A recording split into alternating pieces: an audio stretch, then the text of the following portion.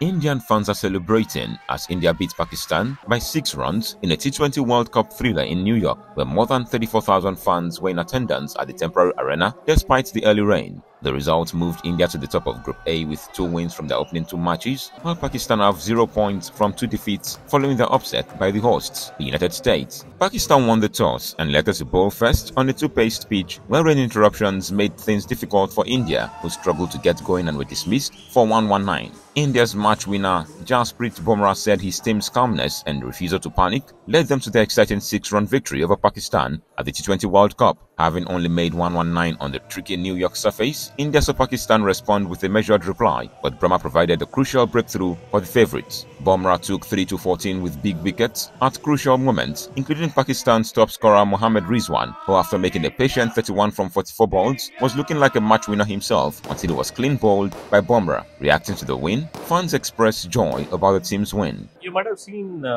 from past 3-4 days, US pitch being all bowling pitch, so it's very difficult to score runs. So we have seen there are a lot of mixed results which have already come in. New Zealand have lost against Afghanistan, Pakistan have lost against USA. So it's basically I somewhere feel it's a bowling pitch.